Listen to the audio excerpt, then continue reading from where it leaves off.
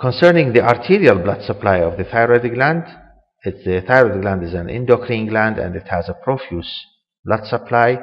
The arterial supply is provided by two pairs of arteries, the superior thyroid artery and the inferior thyroid artery. The superior thyroid artery is a branch of the external carotid artery, just distal to its bifurcation. So this is the superior thyroid artery, reaches the upper pole of the thyroid gland and divides into anterior and posterior branches. The inferior thyroid artery is a branch of the subclavian artery.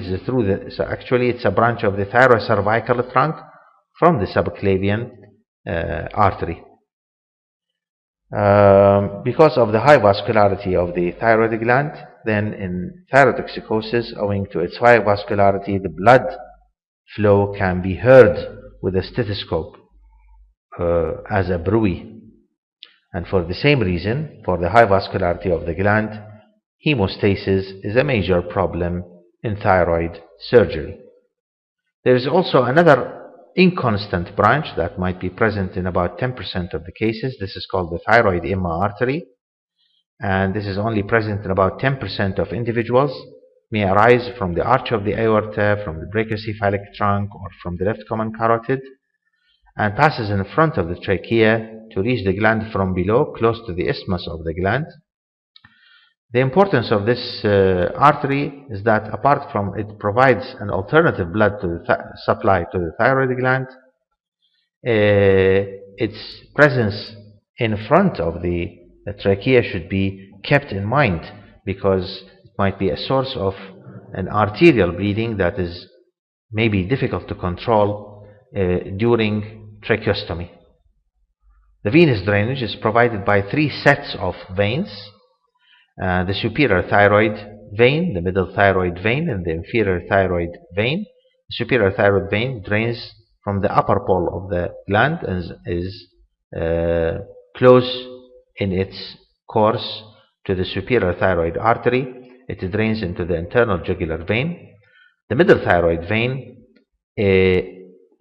has no artery carrying the same name, and is not accompanied by an artery, and it drains into the internal jugular vein. The inferior thyroid vein, or veins, they form a plexus of veins, drain the inferior aspect of the gland, pass in front of the trachea, and usually they drain into the left brachiocephalic vein, because the left brachiocephalic vein crosses the midline from left to right to join the right brachiocephalic in order to form the superior vena cava on the right side of the body.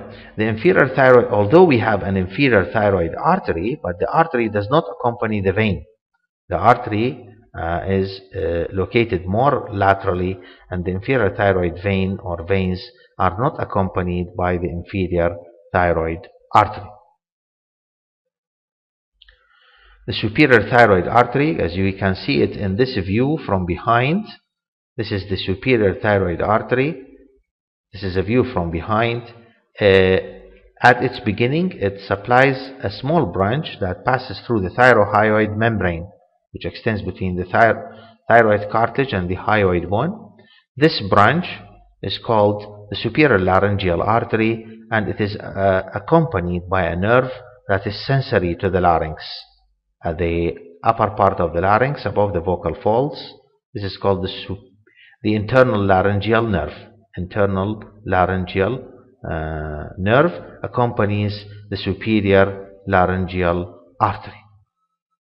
Here we can see in this coronal section that the superior thyroid artery is approaching the superior pole of the thyroid gland, where it divides into anterior and posterior branches supplying these surfaces of the gland, and it is closely related to the external laryngeal nerve.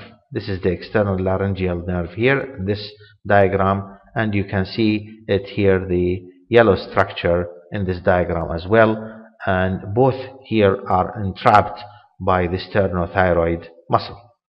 This is again to show you that the superior thyroid artery divides into its two branches after it pierces the pretracheal fascia. In other words, it divides very close to the upper pole of the thyroid gland. The inferior thyroid artery is a branch of the thyrocervical trunk. This is a view from behind, posterior view, showing the subclavian artery, some of its branches. This one is the vertebral artery, this is the internal thoracic artery, and this is the thyrocervical trunk. The thyrocervical trunk gives rise to other branches like the suprascapular and transverse cervical, as well as the inferior thyroid and ascending cervical arteries. That's why it's called the thyrocervical. The inferior thyroid artery makes a bend, and actually it is long and tortuous, as you can see it here in this diagram. The tortuous course of the inferior thyroid artery is due to the fact that in every swallow the thyroid gland ascends a few centimeters and must naturally drag its blood supply with it. If this artery has no capability to elongate the inferior thyroid artery, it would be traumatized. So the inferior thyroid artery, it bends above the lower pole of the thyroid gland, does not enter at the lower pole of the thyroid gland. And it divides, before entering the gland, it divides into multiple branches. Before it even passes into the pretracheal fascia, it divides into multiple branches, and these branches are related to the recurrent laryngeal nerve that is located in the groove between the trachea and esophagus. Usually the nerve passes deep to the vessels, but sometimes the recurrent laryngeal nerve is superficial to the inferior thyroid arteries, and sometimes even so it passes between the arterial branches. This is again to show you the bending of the inferior thyroid artery and its division into branches away from the thyroid gland, the relation of the recurrent laryngeal nerve, which is located in the groove between the trachea and esophagus. You remember the section here, it is located, the recurrent laryngeal nerve, in the groove between the trachea and the esophagus. So both thyroid arteries therefore are related to nerves. The superior thyroid artery, this one, is related to the external laryngeal nerve, and the inferior thyroid artery is related to the recurrent laryngeal nerves. And these nerves might be injured during thyroidectomy, because during thyroidectomy it is required that the vessels supplying the thyroid gland should be ligated and divided. To avoid injury of the external laryngeal nerve, the superior thyroid artery is ligated and sectioned near the upper pole of the thyroid gland, where it is not so closely related to the external laryngeal nerve. You can see here that the superior thyroid artery at its origin is closely related to the external laryngeal nerve, while the nerve is away from the artery at the upper pole of the thyroid gland, where the artery here should be ligated and cut.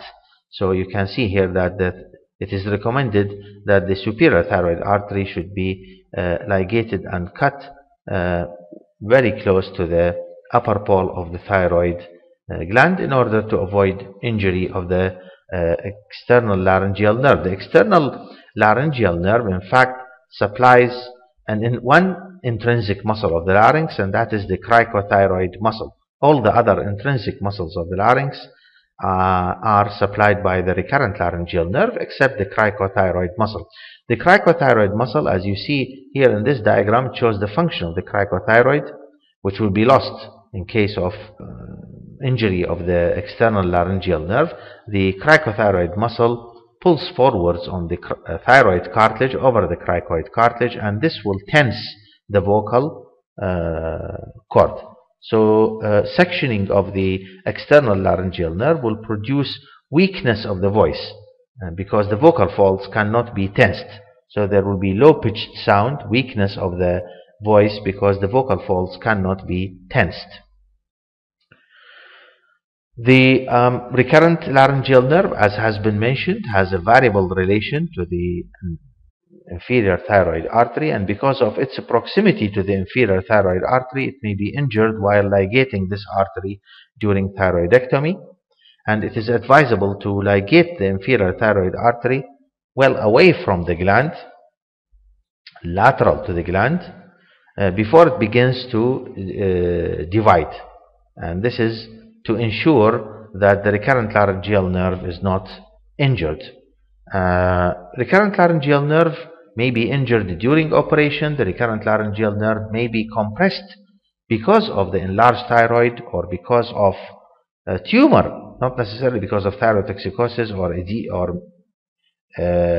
goiter, but it may be involved by compression of a tumor that affects the thyroid gland, and this will result in hoarseness of voice or stridor, depending whether it is unilateral or bilateral.